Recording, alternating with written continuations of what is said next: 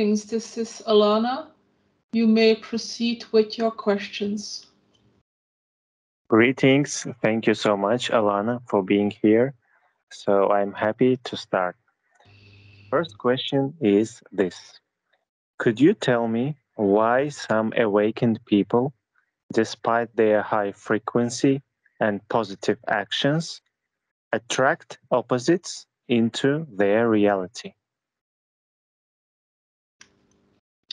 Yes, this is mainly caused by the fact that you still find yourself into a dualistic universe, where in that way opposites still attract each other. So there can be integration, there can be lessons, and two polar opposite frequencies of polarity can find a common ground to learn and grow from. This procedure accelerates movement and keeps the energies in constant flow so creation may continue. So, in that way, you can also view this as a growth process. There is always a certain degree of challenge within each experience, each density, and each dimension, as these opposites are finding their balance point, and this universal exercise, so to speak, is what keeps everything in motion, as one of the basic rules of existence is that everything constantly changes, and this constant change is being pushed and pulled through polar opposites. For example, what you might perceive as light and dark, love and fear, male and female. So these opposite energies are what causes the constant shifting, the constant movement, the constant motion within a dualistic universe. Once you are aware of this mechanic, you can find yourself in a neutral position. You can, in that way, make this a positive experience instead of finding yourself victim to an outside mechanical system. So, as you become aware that a soul learns and grows from being brought into contact with a opposition, you can use this knowledge to your advantage. You can then have a more challenging situation used in a positive way.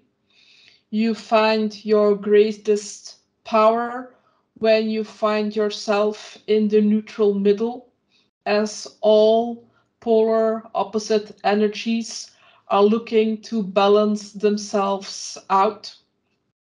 And from this balance point, create a new experience.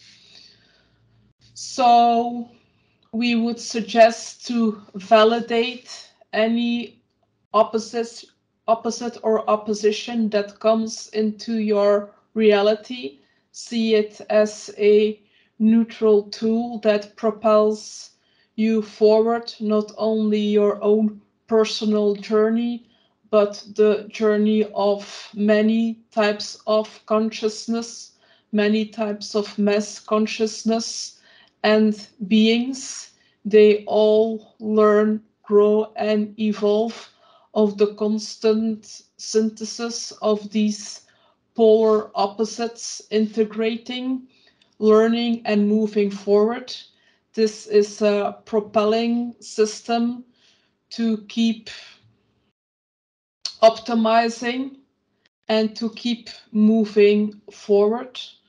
This is the system that the universe uses to create life, to create creatures, to create all types of animal and humanoid vessels by constantly having an opposition where then the being can learn and grow from to a certain point where the being becomes aware that it is creating its own reality, that it is constantly using both polarities of light and dark, positive and negative, for its own creation.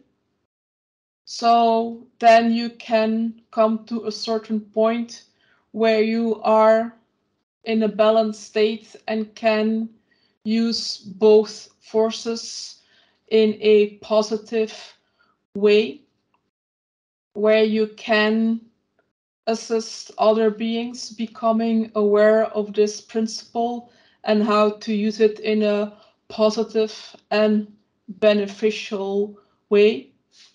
As a humanity, it is the greatest challenge because you are not aware or barely aware of this mechanic.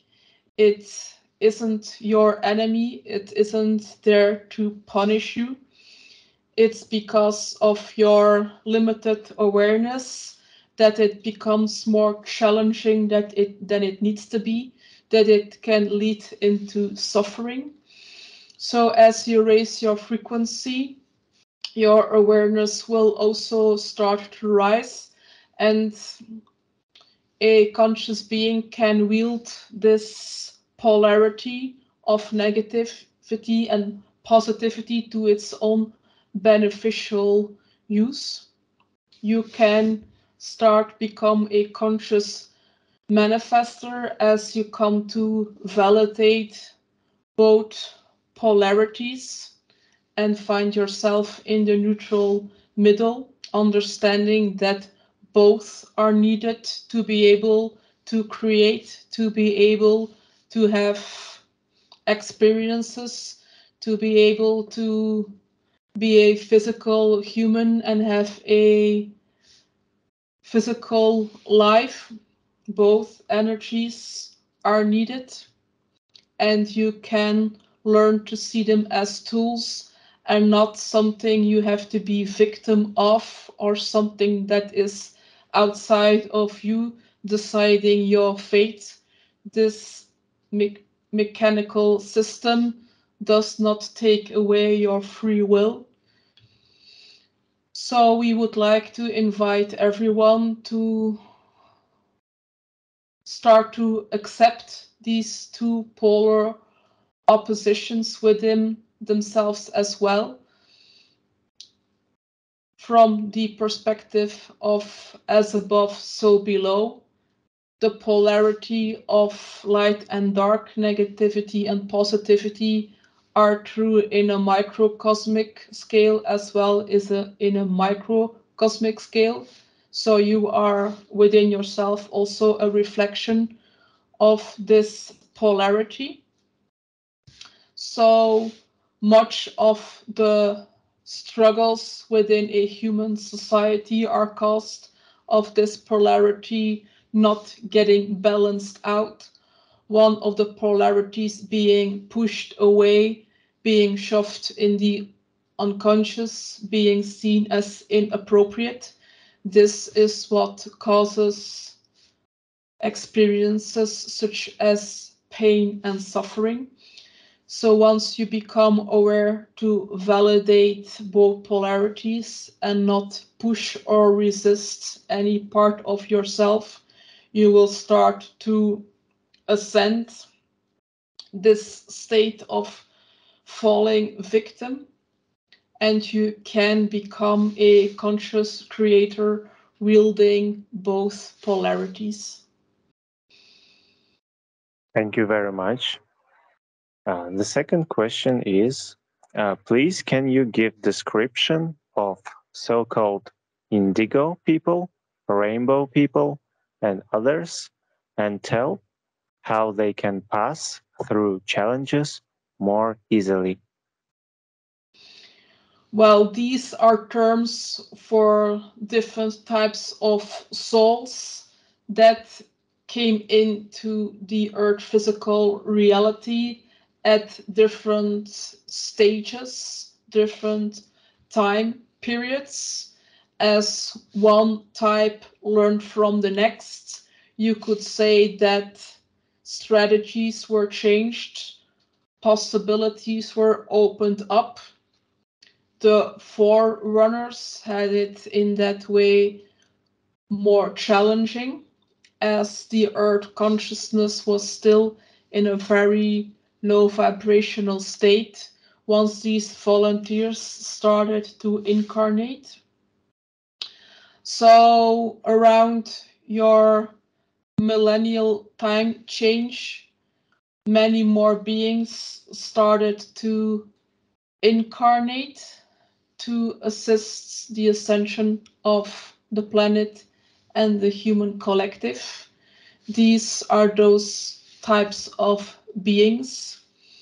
So they are beings that are more sensitive, more attuned to the non physical realm, bring many gifts, are often more psychically developed, are more in tune, have more empathy and compassion.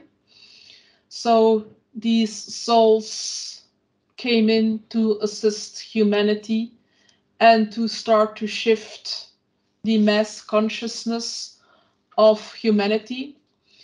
As you can imagine, this is a great challenge, which also leads to many personal challenges for these beings.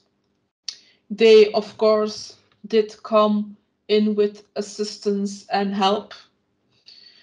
The main challenge is for them to wake up, or was for them to wake up within a society that is built to keep you in a low vibration, to keep you thinking a certain way, and to keep your thoughts to a certain limiting belief system.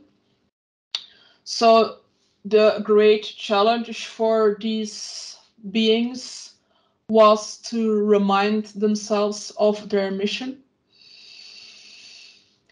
Many ET beings have been assisting to awaken these beings through dream contact, through meditation contact, to working with the higher self through intuition and synchronicities. So these forerunners and way showers have been of great assistance to the collective. The names that are used are just terms. They could have used any other name. The indigo color can be connected to the chakras, so these beings are in a higher state, focused on the higher chakras. That's a way of interpretation. The reference to rainbow can be seen as beings that represent the full spectrum of light, that bring in all the different chakras in a well balanced, proportional way, that remind everyone that there are a being of light. This is also a possible interpretation. So these volunteers have greatly assisted humanity and Gaia and are one of the main reasons that beings like myself can come forward, that ET contact will be possible, that many people have awakened, Many people have become channelers, spiritual guides, and spiritual teachers. This is all thanks to these indigo and rainbow children that paved the way. So we are very grateful to them. Thank you very much. Next question is this. Can you give us any update when the highest probability of first official open contact is? The probability of official open contact is around the year of 2035. The period before that, there will be contact with individuals and small groups. So when you say official open contact, we perceive that as open contact with your governments, your presidents, your ministers, your kings and queens, your news media, your mainstream. So this will take place a lot further down the line as much more preparation needs to happen, much more shifting needs to happen before such a occasion is possible and preferable.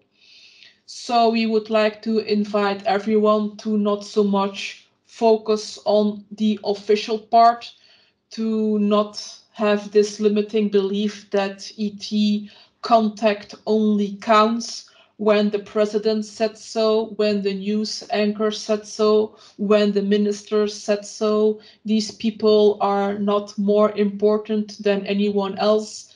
These people have not more to say or not more importance than any other person who has made an ET contact. So this is also an important shift for humanity, to stop looking at its leaders, to validate them, to validate their own experiences, to look within and to look close by to your friends and family, and stop thinking that you need to look up to some figure that is perceived as more important, more knowledgeable, more wise, and only he or she knows the truth. And only when he or she validates us, the ETs, only then contact really occurred. So please step away from this idea. It is very challenging to have further open contact with ETs when you have this negative belief system that someone outside of you needs to validate ETs and open contact. So please focus on your own experiences and do not think that anything needs to be official to be true. Wonderful. Thank you very much. Next question. What actions can channelers or people who really want to be into that take in order to deliver messages in the best clarity and quality? Yes, so it's important to be in a high vibrational state foremost, as then you are better connected to your higher self, to be aware of all the concepts of what is a higher self, what is channeling, what is actually going on, to know about belief systems, filters, and ego interpretation. So to understand that you have to put your own ego aside while channeling, so you can put the message through in a clear way, to live a healthy and balanced lifestyle, so your human vessel is suited to receive high vibrational benevolent frequencies. So, second most important is just the intention and the excitement. The intention to help humanity, to help bring through positive and uplifting messages, to help bring to ancient forgotten knowledge, to help humanity remember who they really are. So these types of intentions will draw in benevolent beings who wish to assist humanity through you. So this is also very important.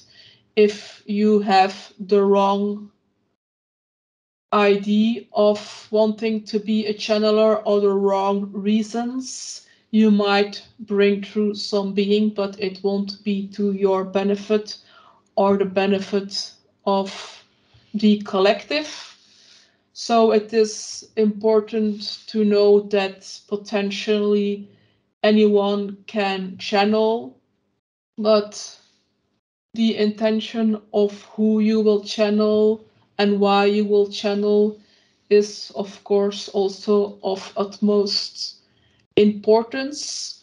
So we would say clear intentions, high levels of integrity, a open heart, a open mind are very important ground bases of being a good channeler. Thank you so much. Next question. In 2019, there was a transmission by Adronis of Sirius called The Golden Age 2037-2038, in which he told us many things, including that in that period, Earth, with everything on it, will move completely to fourth density after 3 days of darkness. Can you give any comments on that?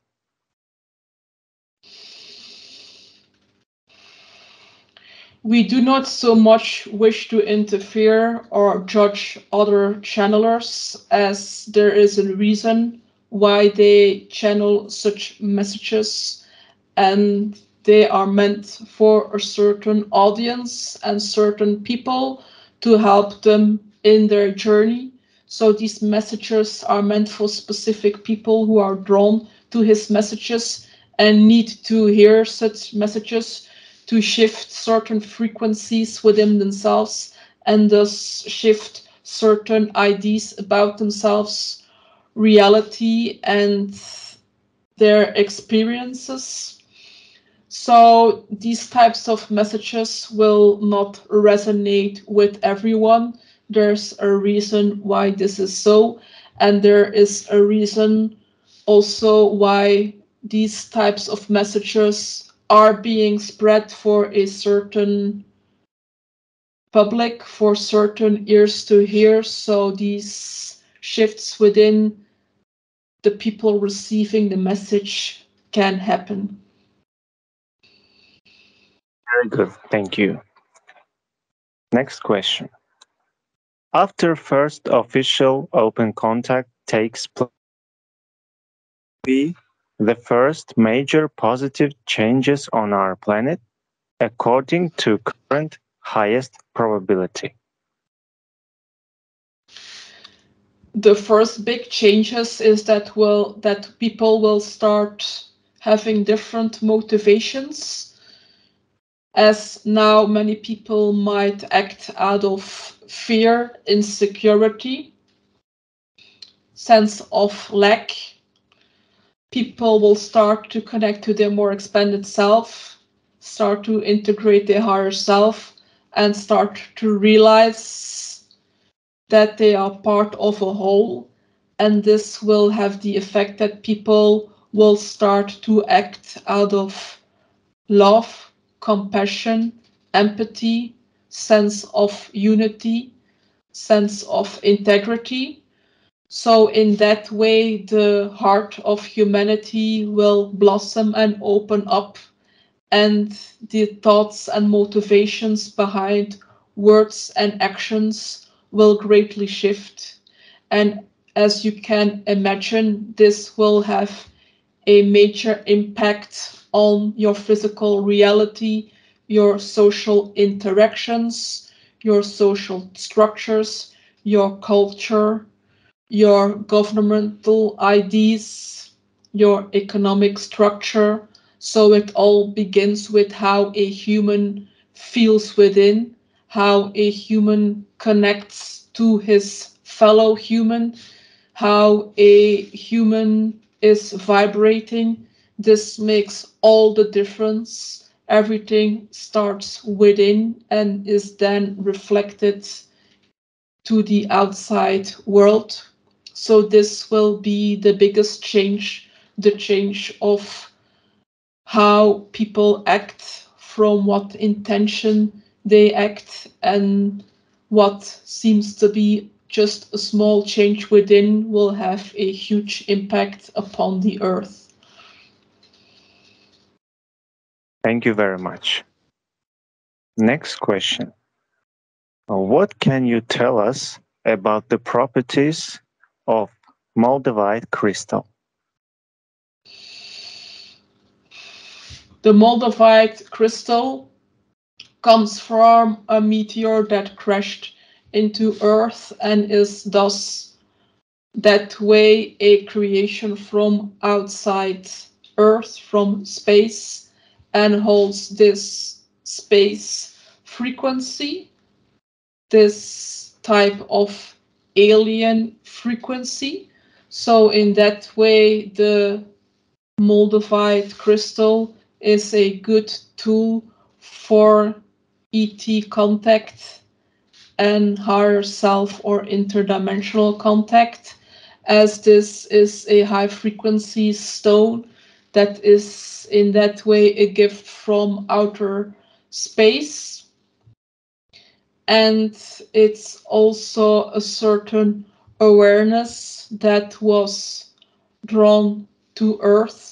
So crystals have a type of consciousness, and they also have a type of intention, and this particular consciousness had the intention to crash and to turn into crystal material so it could help and assist humanity to connect back to its galactic family.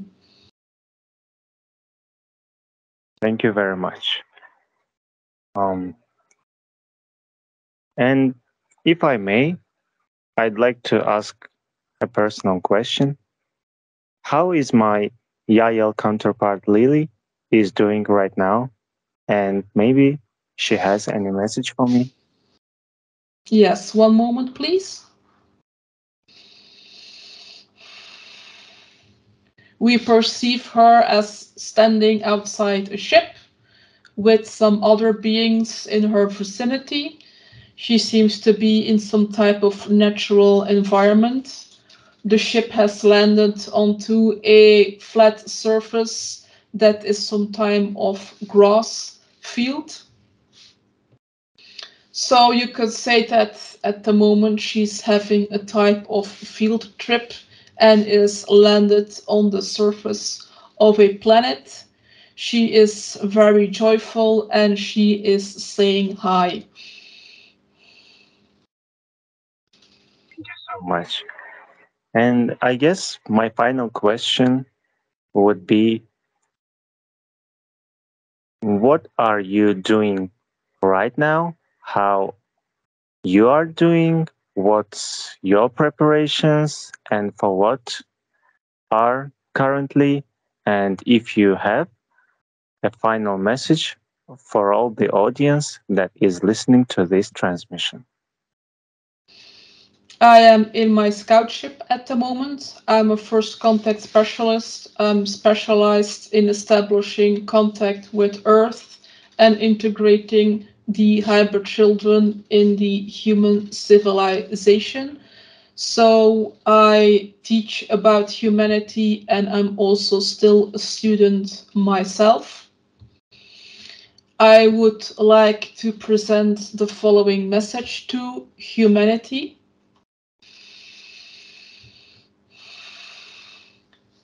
Please open yourselves up. Many people were brought up to be very skeptical about the ideas of ETs. It's a subject that has often been ridiculed and marginalized and debunked. This is not a coincidence. It's not that someone out there is trying to be funny and making you all laugh. These are specific techniques that are used to stop you from connecting to us. So, even though we are very playful and joyous beings, we would like to invite you all to start taking this all a little bit more serious.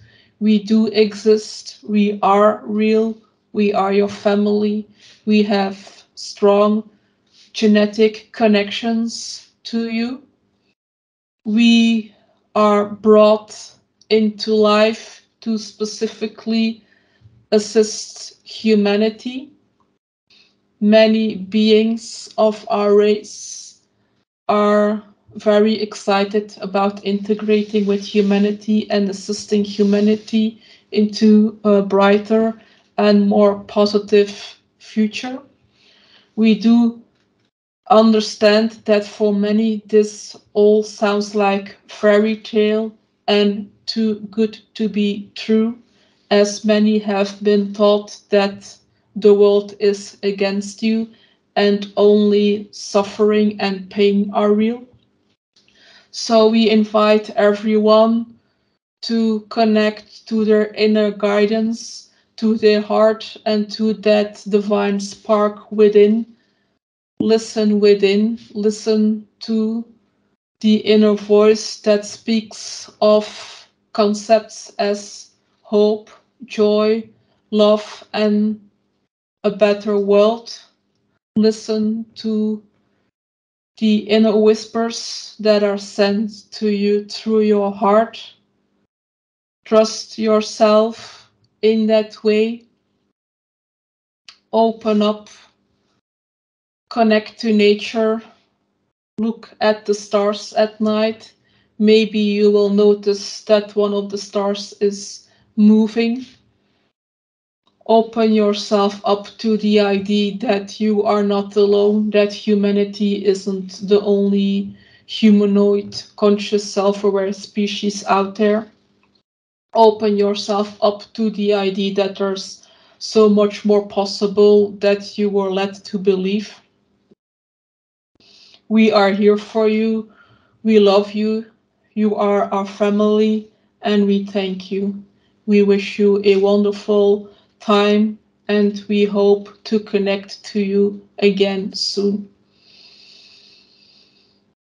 Thank you very much. My unconditional love to you.